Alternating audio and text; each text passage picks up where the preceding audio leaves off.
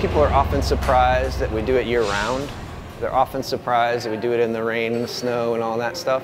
And then I think people would be surprised if they understood sort of the level of complicated and not, I don't want to say complicated, but more involved sort of processes that we do.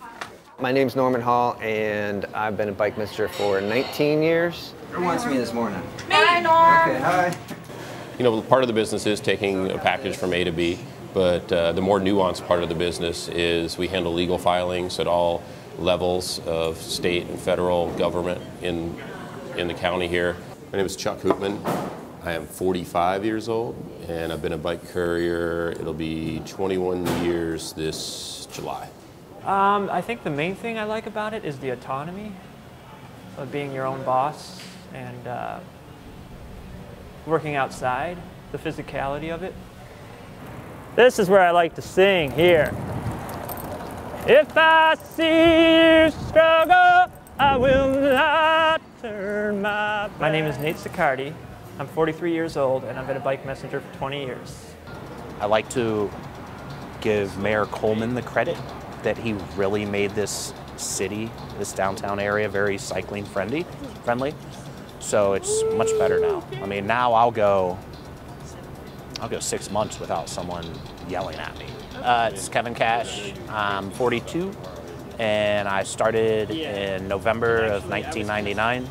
We're all over 40, college educated, yeah, dudes. It's supposed to be a young man's game, but we're the guys have held out. I think the legal filing part of this business, the legal nature that we deal with, lends itself to us kind of sticking around in our knowledge base and the value we provide for our clients. It's like, makes sense that we have that knowledge and we've hung out and persevered for as long as we had.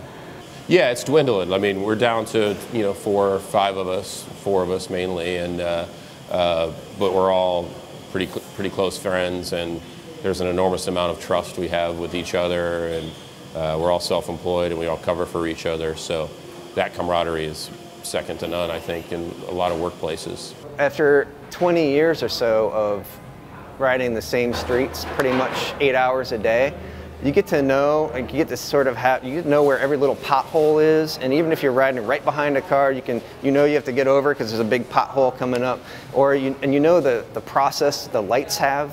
Oh no, I thought I would do it for the summer. I thought it was going to be just kind of something. See, Nate, something to do in between getting my real job after college, and then about 3 months in, I realized this was it for me. So I've been racking my brain for about 5 years trying to figure out what I'd rather do, because you can kind of see the writing on the wall and everyone's, but I haven't been able to come up with something.